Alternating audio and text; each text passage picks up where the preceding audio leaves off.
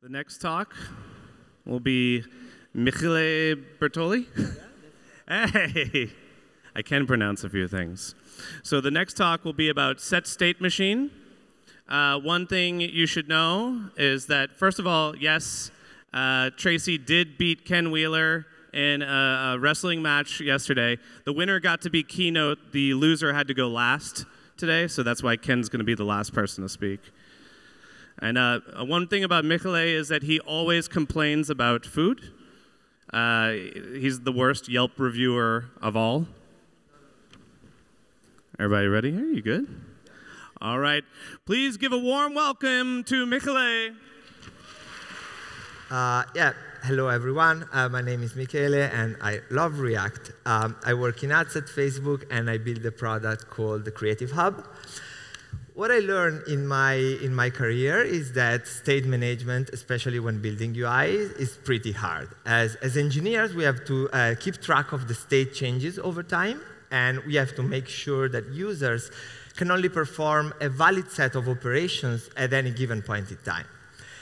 And I was wondering if this complexity is intrinsic in building UI, there is nothing we can do about it, or actually, there are some solutions to it.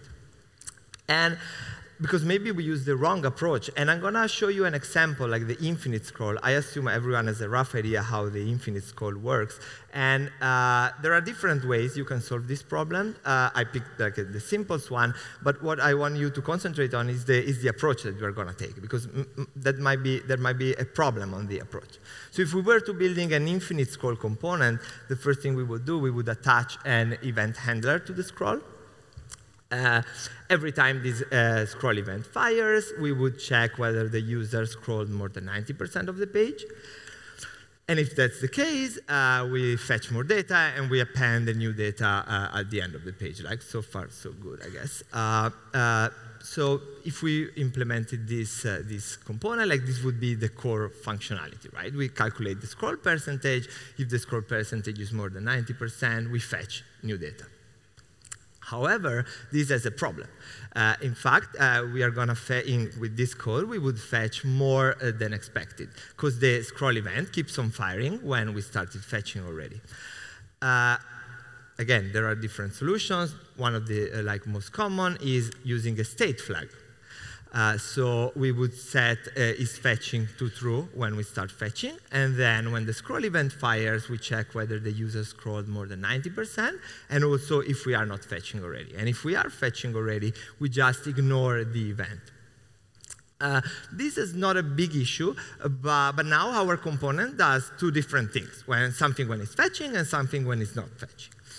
And the same applies to the render of this component. So you start adding a ternary, and you say if it's fetching, then you can show a loading indicator, a spinner, whatever, otherwise not. And again, but this works. The component has two states, it's fine.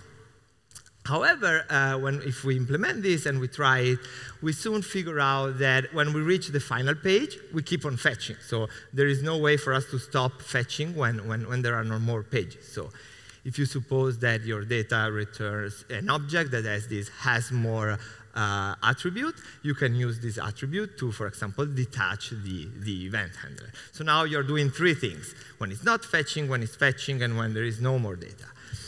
And we forgot to think about errors. So if we want to deal with errors as well, here we go, has error flag. So we now have 4 flags. And if we think about a retry functionality, this is going to go on and on and on and on. And this can go even worse. This example is taken from the Redux repo, the async example.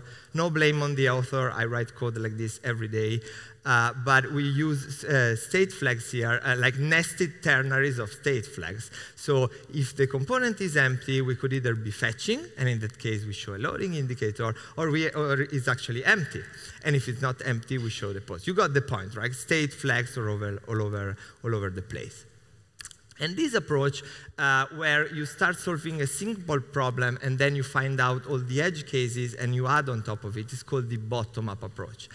And the bottom-up approach is where you focus on linear transitions. As we said, it's going to A, B, C, like event handler, 90%, fetch more data.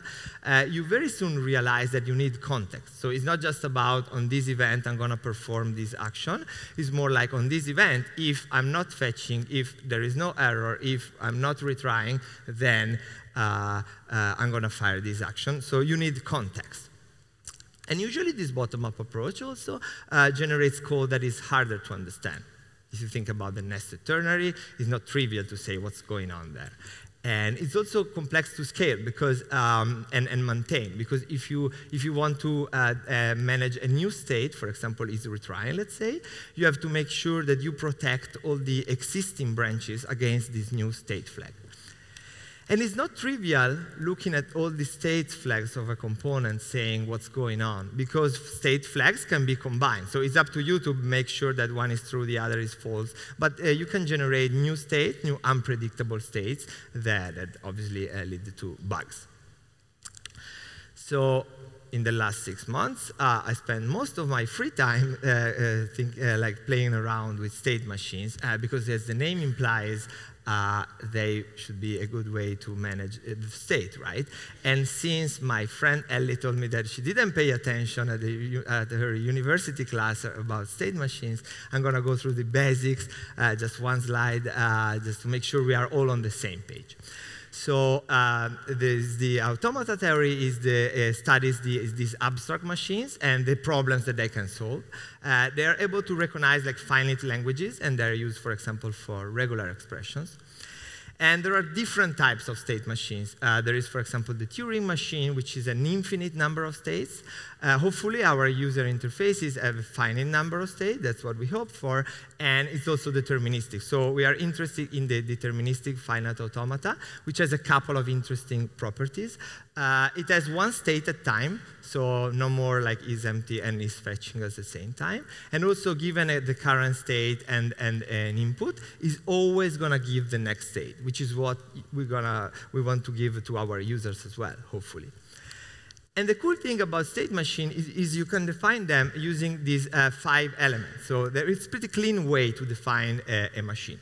So Q is the set of all the states that a machine can have. Sigma is the set of all the different inputs that the machine is going to accept. Delta is the function that, given a state and an input, is going to give you the next state. Q0 is the initial state, and F is the final state. And another cool thing about state machines is that you can use state transition diagrams to visually represent them. And this is a super simple state machine. You have A, which is the initial state, because it has this arrow with a circle. On the input alpha, it transitions to B. On the input beta, it transitions to C, which is the final state, because there's this double circle. And you may wonder, what does this have to do with UIs? So suppose we are building a user interface to configure Prettier. And Prettier, if you know what it is a super cool tool to format your code. And it has an option that allows you to enable and disable semicolons. And if you are designing the behavior of a button that toggles this option, you're going to have a state machine like this. So the initial state is semicolons. Then you toggle the button, and it goes into this no semicolon state. You toggle it again, and it goes back to semicolons. It would be pretty cool if we could define all of our user interface using these state transition diagrams, right? However, we can't, because as soon as we add a second option, for example, space or tabs, we're going to have to create one state for each one of the combinations of these options. So in this case, you would have 4 states. This is also the most controversial state machine ever created. We could argue like around this for years, because you can have semicolons and spaces, semicolons and tabs, no semicolons and tabs, and so on and so forth. So it doesn't scale. If you think about adding a third option, like for example, single quotes or double quotes, you're going to have 9 states, and the number of states is gonna explode. So That's where state charts come to rescue. And state charts is a visual formalism for complex systems. They've been defined in the 1987 by David Arrow in a paper. And it's basically an extension of the conventional formalism of state machines and state transition diagram, what we have seen before. Basically, it solves the problem that I just showed you. And I'm going to go through like the main features of this paper, like to show you what problems it's going to solve, and then we're going to see how we can implement this in code. Suppose you have this machine. So from A, it transitions to B on the input alpha, but both A and B go to C on the transition beta. So you have two arrows with the same input and the same destination.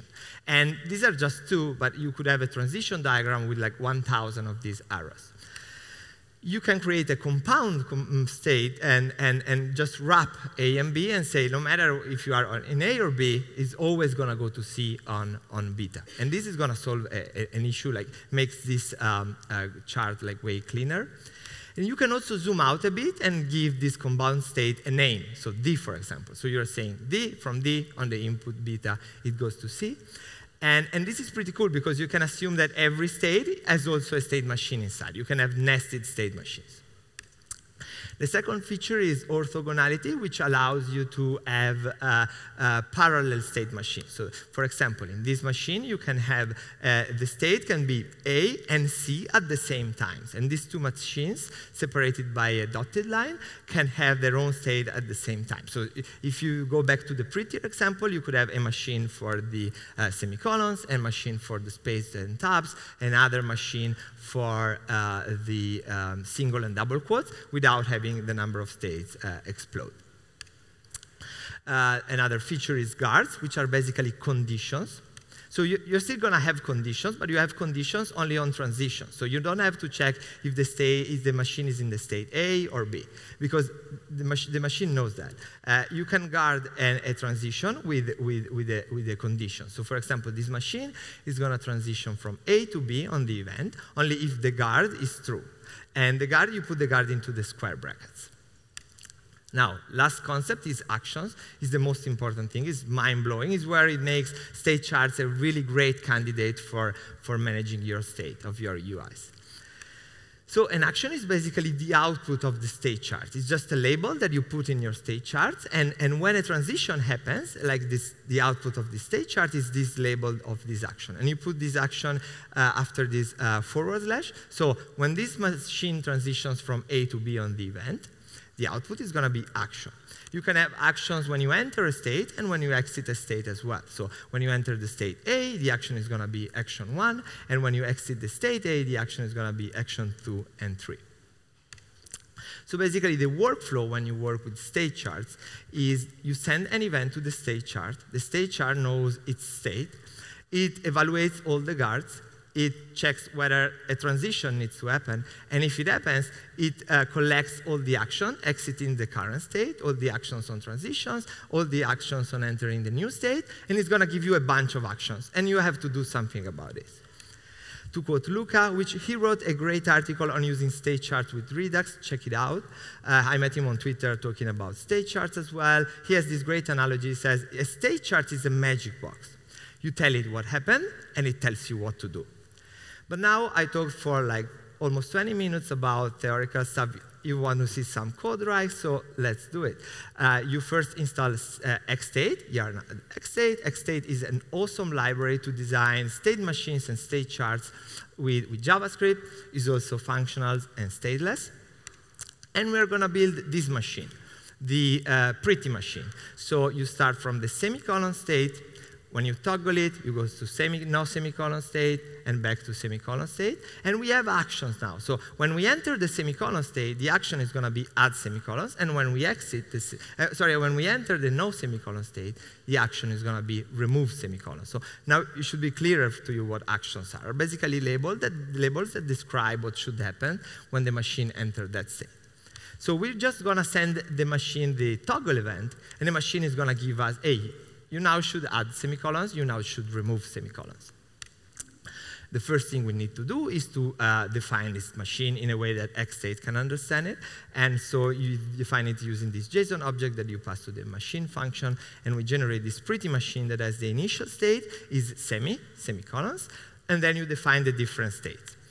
And each one of the states look like this. So the semicolon state on the toggle event, it goes to no semicolons, and the onEntry action is going to be add semicolons. Similarly, from no semi to semicolons, and the action is going to be remove semicolons. This format is pretty similar to the state chart XML, which is maintained by the W3C. That one is XML, this is JSON. But David, the author of XState, is working on a way to convert like one format to the other. But yeah, when we have this machine, this pretty machine, we can do this. We can do pretty machine.transition, given the semi-state and the toggle event, is going to give you back an object that represents the new state.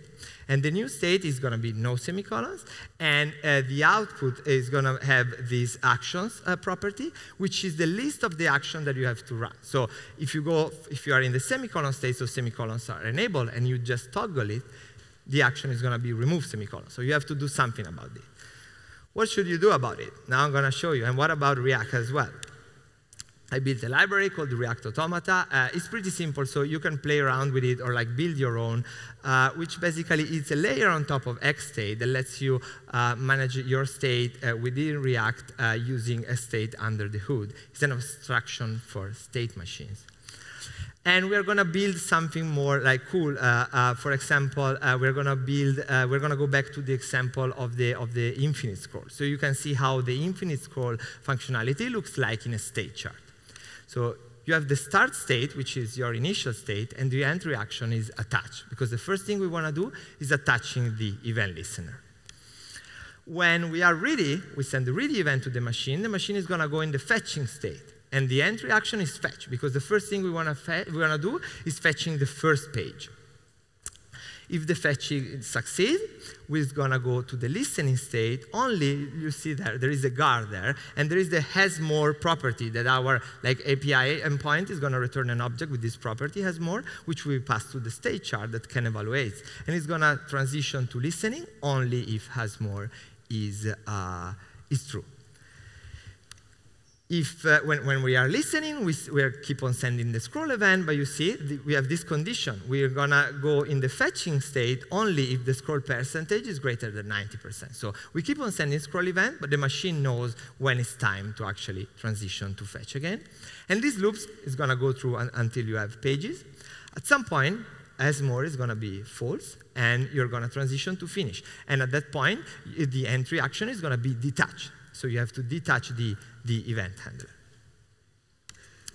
And if there is an error, you just go back to listening. So this is a state chart for an infinite scroll.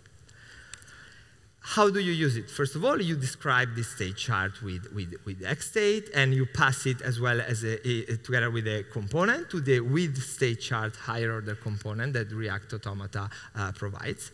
But let's see how it works. So we enter in the start state, and the entry action is going to be attached. So the question is, how do we do something? We want to react to this action that the state chart is going to give us. So you just define an action, a method, in the component that has the same name of the action. And React Automata is going to fire it at the right moment in time. The attach would look like this. For example, you use the reference to an element to attach the event handler. OK, when the attach is done, so we are listening to the scroll event, we want to tell the machine that we're ready. We're ready to start fetching. And so how do we send a ready transition to the machine? We just use the transition function that we receive from the props, from the higher order component, with the label of the input that we want to give to the machine. Cool. So now something a little bit more complicated. When the ready event is done, the machine is going to transition to fetching. And the entry action is fetch. So we want to, first of all, react to it. And this is going to be an asynchronous function. So if we succeed, we want to tell the machine that we want to fire the success event. And if there is an error, we want to tell the machine that there is an error. And first of all, we have to add a method that has the same name of the action, just that, and React Automata is going to fire it at the right moment in time. The implementation of this fetch would be something like this. You extract the transition function from the props, and then you use this load data, which is like a function that loads the data from the APIs, returns a promise. When the promise succeeds, you pass the data together, you transition passing the event name and the data as well, because a cool thing about state charts is that you put the condition in the state chart, so it's the state chart that evaluates the condition. You don't have to do anything. You don't have to tell the state chart if there is more data. You just pass this data object, and the state chart is gonna evaluate the condition for you. If there is an error, we transition to error. So the workflow when you use React Automata is even simpler. Like it's one level above.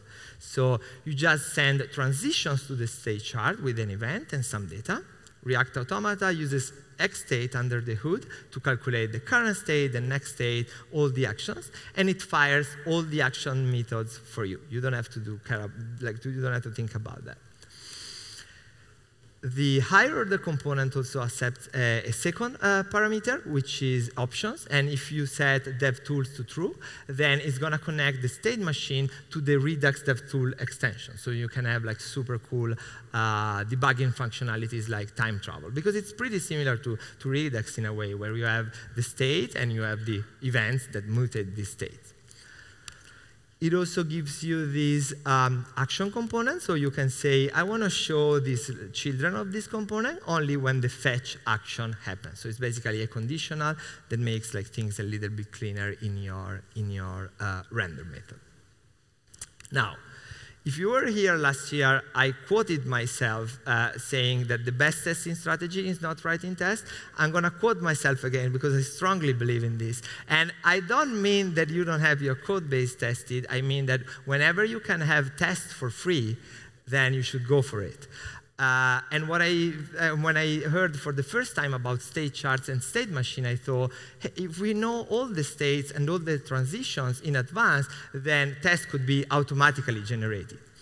And this was the test state chart method from React Automata does. You just pass a state chart and a component. You can also pass optional fixtures if you want to inject data. And this is going to calculate all the simple paths from the start state to all the other states, and it's going to move the component to all these states. And when the component is in each one of these states, it's going to take a snapshot. And a snapshot, if you don't know what it is, check it out. It's a super cool feature provided by Jest, which is a test framework for JavaScript. And it's basically the output of the render method, like serialized in a human-readable way. And so with this method, you're going to have a snapshot in each one of the states of the state chart for free. So for example, in the fetching state, this is going to be the snapshot, the loading indicator. In the error state, this is going to be the snapshot, something went wrong. And this is so you're going to have a bunch of snapshots for free, and I think this is pretty cool. So what are the benefits when you use state charts to manage your state? So the first one, you're going to have fewer bugs, and it's not me. I read a book about this, and by Ian Orox, and he made an experiment. He split a team into two, and one part of the team was using state chart to build the software application, and another part of the team wasn't. And the part of the software that was using state chart had 80% less bugs. It's easy to understand because you have this visual way to represent your state that you can even share with the rest of your team, not just the engineers. Like designers, for example, they're using already state charts when they design the user flow. And finally, you separate what happens, which are all the methods that you define in your component, with when it happens. When it happens is up to the state chart. So you define when things happen in the state chart, and you define what happens in your component. And they are also decoupled, because your component is just going to react to actions that the state chart is going to give. So you can easily change the states in the state charts, and adding new states and new transitions, and your application still works. Max Stoiber, the creator of style components as well as Spectrum Chat, he knows how state charts work. He played around with React Automata as well, and he made a prediction. Everybody's going to use state machines for UIs. I'm doing my best here to have this prediction become true. if you want to see an example of this, I built this calculator at this nice URL here. Basically, a calculator is simply a trivial application. I don't know if you ever built one, but it turns out it's not. And also, it's the kind of application where you need a lot of state flags. Because when a user enters a number, you want to know if they enter the number for the first operand, the second operand, or if the number that they enter is before or after the decimal point. And I built this calculator with no if statements, no state flags, only guards in the state chart. So go check it out if you are interested. Takeaways. Think about states more than transitions. If you use Redux, for example, you tend to think about actions. So you think about all the different actions that mutate your state. While with state charts, you think more about the different states that your component can have. You can call them modes. And then you just connect them with transitions. And this helps quite a lot. In fact, even though I'm not using state charts on a daily basis yet, I completely changed my approach, the approach I build components. And in fact, I'm using a top-down approach now, where I think about all the states, all the inputs, you know, set of states, set of inputs, set of transitions. And this is going to help me quite a lot. Obviously, a downside of it is that you're going to spend quite a lot of time thinking about how your components work before writing them. But then you can just switch your brain off when you write code. And you should do it only if you use state charts. And read more papers, because like papers that the truth, this one was from the 1987, and still it's very like it's a great candidate like to build your UIs and manage your state. So these are the reference to the paper, bit.li statecharts-paper, and to the book that I mentioned. This book really inspired this talk as well. It's a great book. Go check it out. And finally, I just wanted to say thanks to Fede, which talked about state machines for the first time like almost 6 months ago, and he ruined my life, basically, because I spent all of my time on this. Thanks, Fede. David, which is the author of XState, and is also giving awesome talks about this topic as well. Ryan is the creator of React Router. He played around with XState and React for the first time, and I was really, really excited about that. Eric is writing documentation around state charts, so statecharts.github.io. Go check it out if you are interested. And thanks to every one of you to listen to me. I hope this was useful, inspiring. Please reach out to me later. I can talk about React and state charts for hours, even at the AP hour. I'm going to still talk about React. Thank you very much.